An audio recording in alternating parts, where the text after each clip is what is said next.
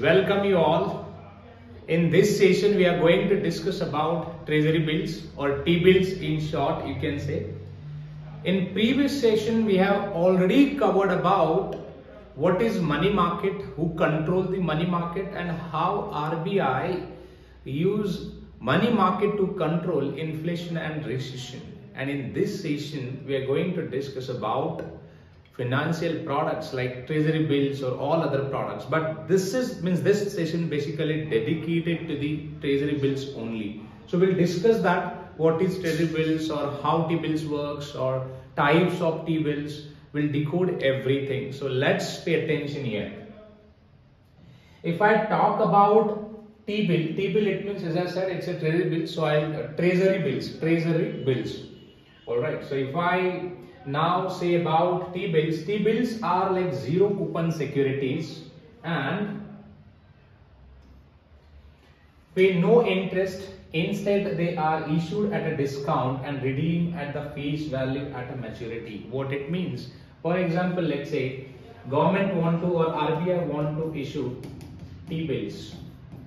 The price of T-bills is, let's say, 90 and face value at maturity is, let's say, 100. So it means at the time of buy, you just need to pay 90 rupees to the government, and at the time of maturity, government will pay 100 rupees back to you.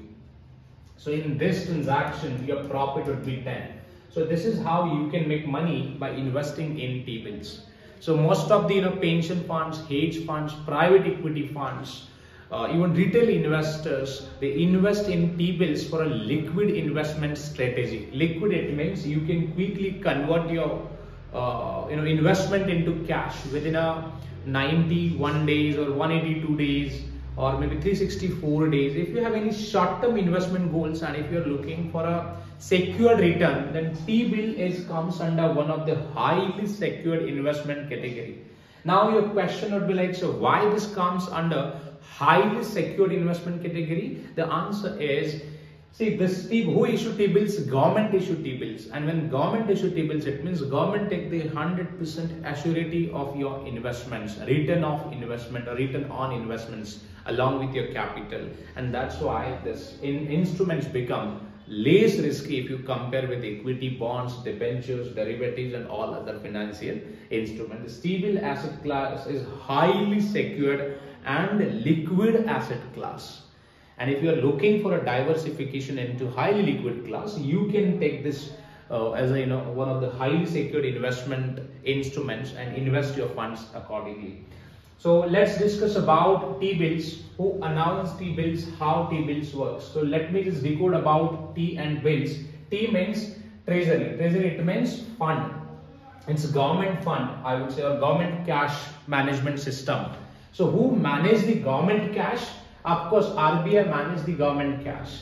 So when we say cash, it means primarily there would be three functions. One is a deposited amount, another one is a disbursed amount to the different government projects, and the again most important aspect that you would see, fund which is already parked or kept in the different accounts of government. So basically RBI take the control and monitor that fund, or RBI govern that all cash management activities or entire country's deposit and disbursement activities or funds which is parked in the different accounts. So T, it means treasury. So I hope now you got the clear idea about it. See, when we talk about T-bills, so again it's important as, or treasury if we talk about, sometime you would see cash based activities and sometime you would see credit based activities.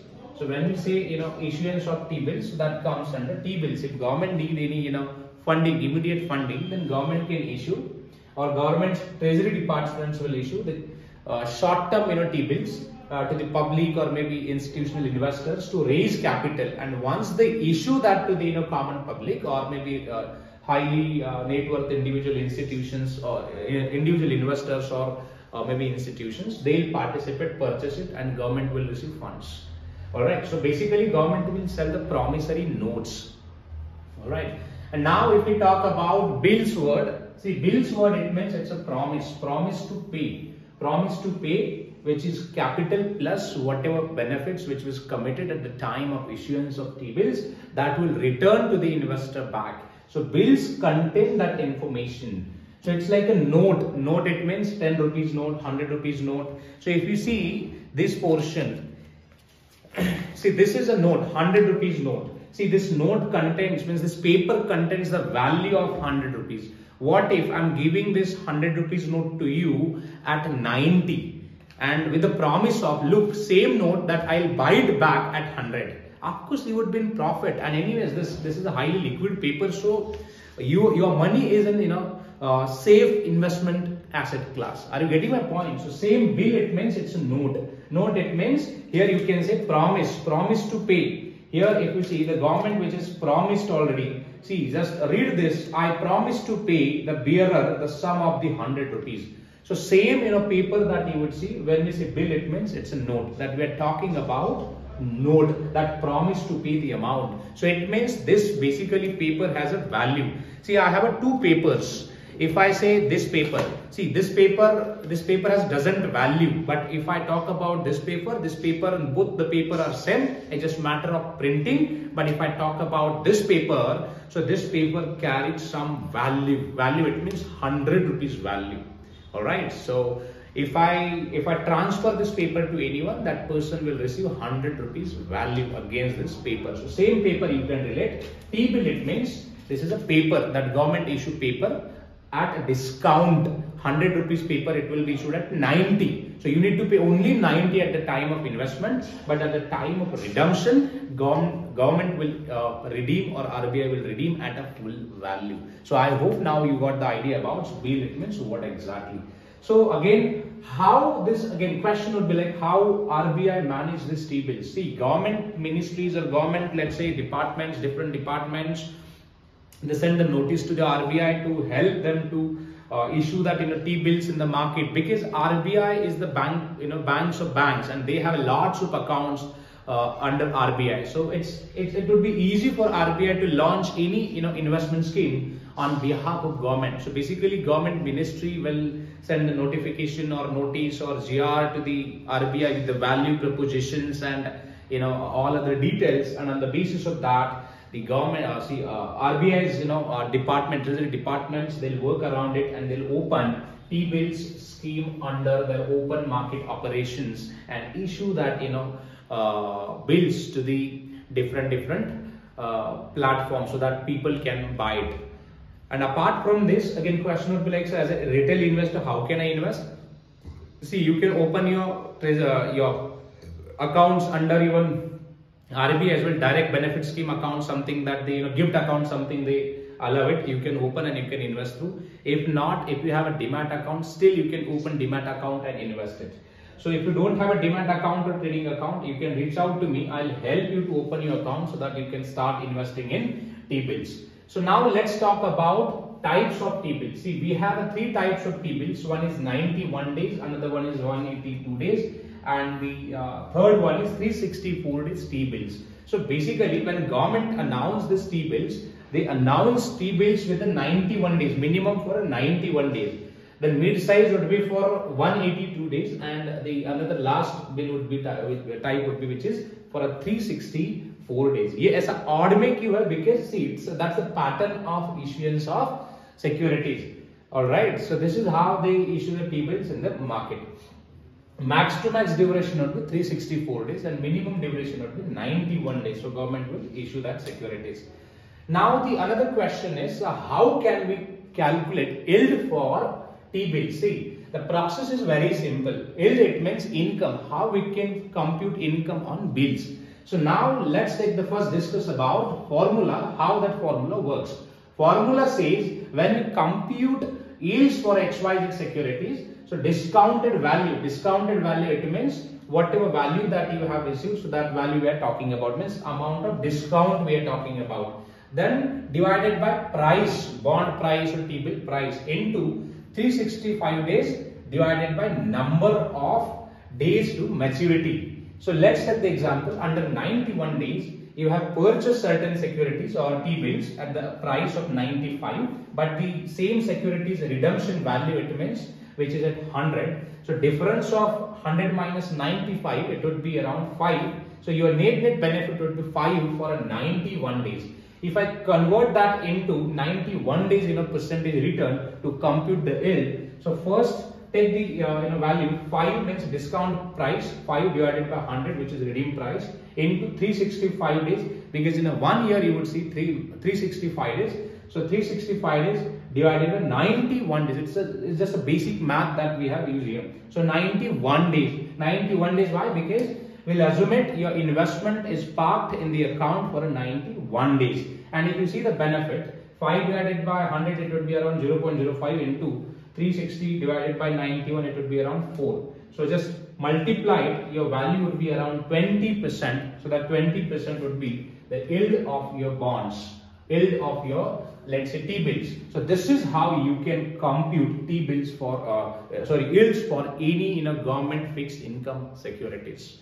All right.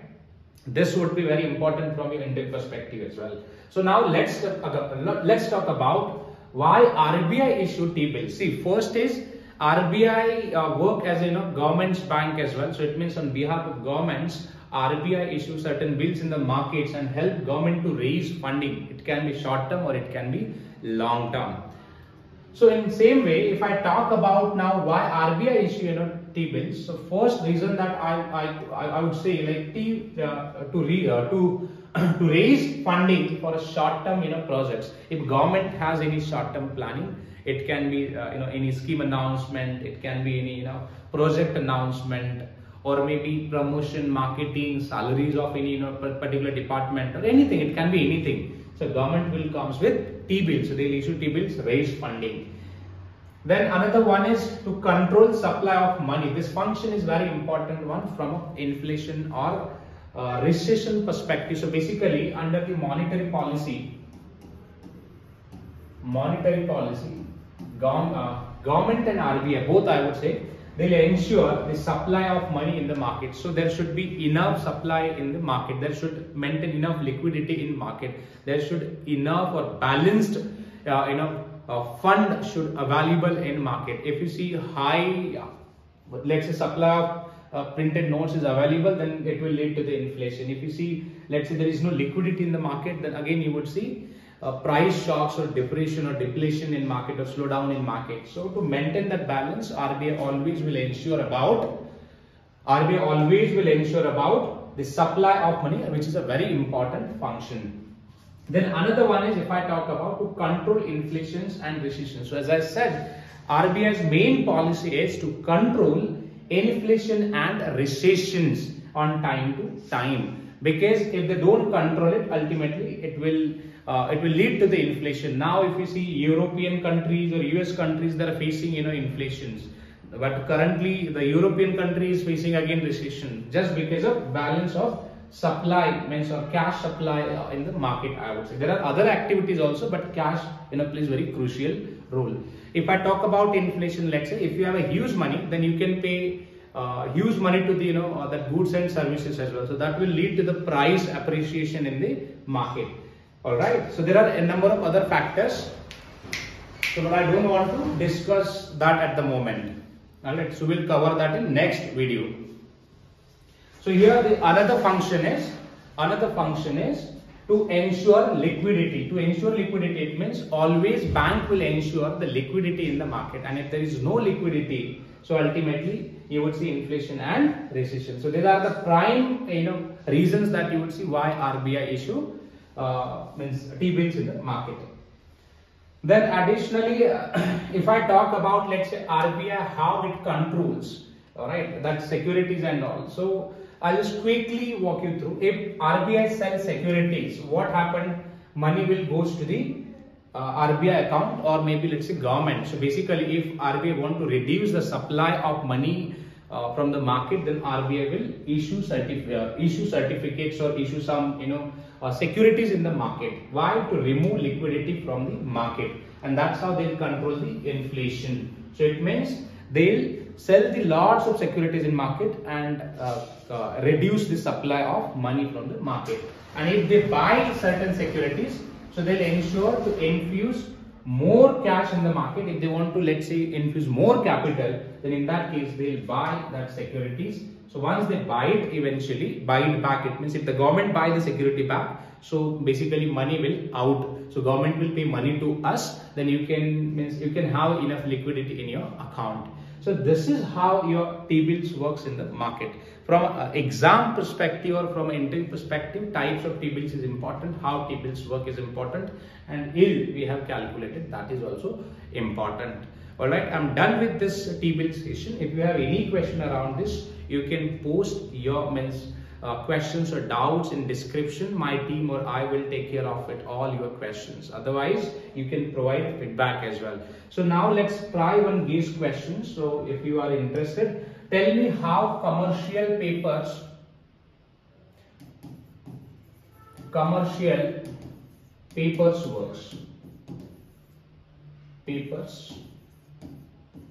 works.